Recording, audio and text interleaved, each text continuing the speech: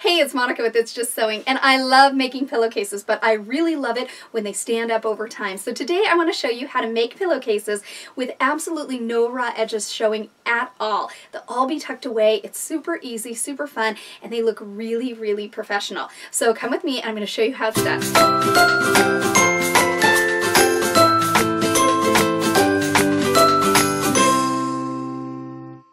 Okay, so to get started on my seamless pillowcase, what I want to do is I want to have one body of fabric that is 27 inches wide by 44 inches long, and that's this one. And then I've got my trim piece, and that is 44 inches wide by 9 inches long.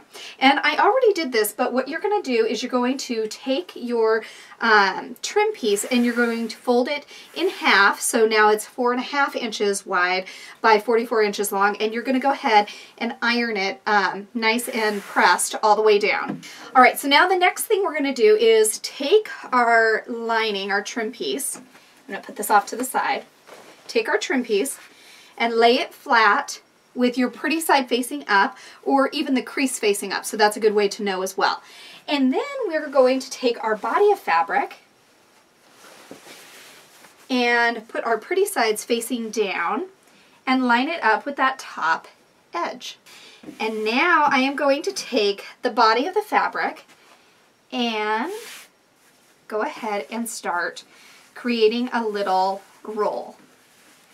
I kind of think of it like sushi. You know, some people call this the burrito style, but I like sushi way more than I like burritos, so this works for me.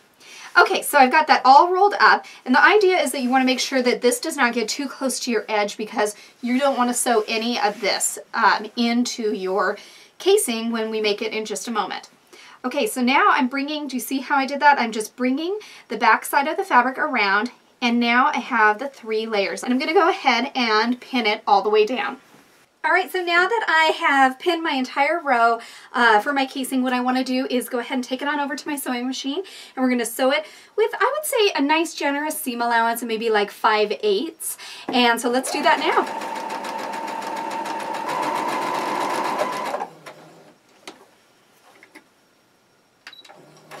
So now that your casing is all sewn up, you need to turn and pull all of your little inside bits out.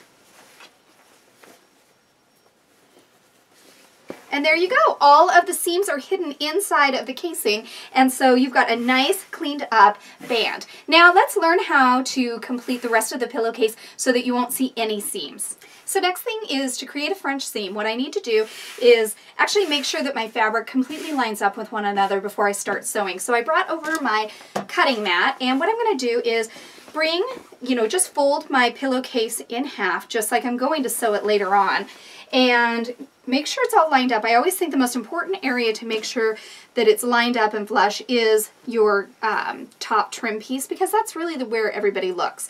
All right, so what I'm going to do is fold it flat and get all my creases out, get it nice and flat.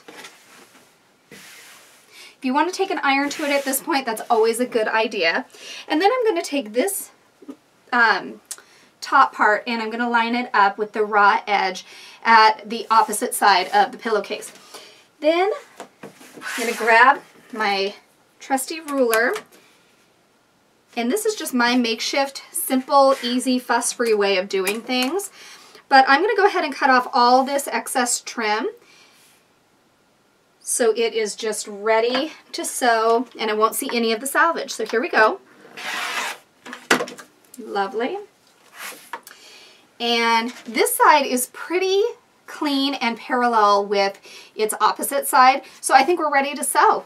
So this part's counterintuitive. The first thing we're going to sew is we're actually going to put our wrong sides together, and we are going to sew this outer edge through here and through here. Obviously not through here because nothing is exposed. There's no open seam over here. So we're going to go ahead and start, but we're going to start with a really, really small seam allowance, and I would say about 1/4 of an inch. If you can even do it smaller than 1/4 of an inch, that's great.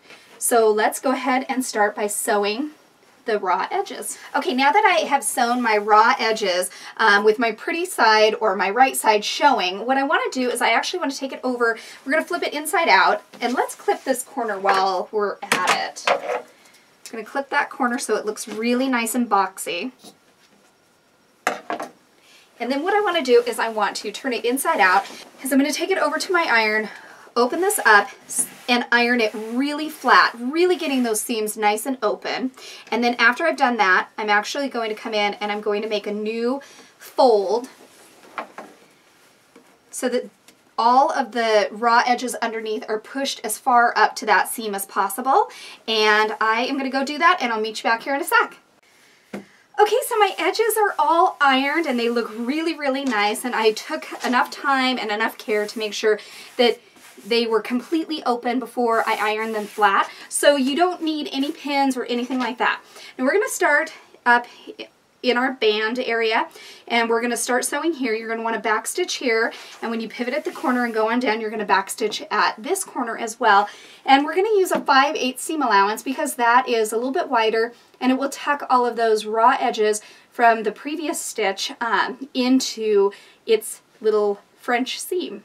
And that is how you hide it.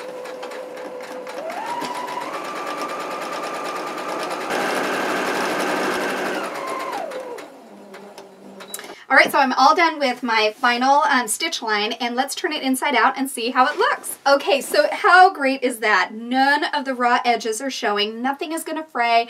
Nothing is gonna come unraveled in the wash. This pillowcase is gonna last a lifetime, and it's gonna look absolutely spectacular. So keeping that little bit of attention to detail is such an important thing when you're making a gift like this or making it for yourself.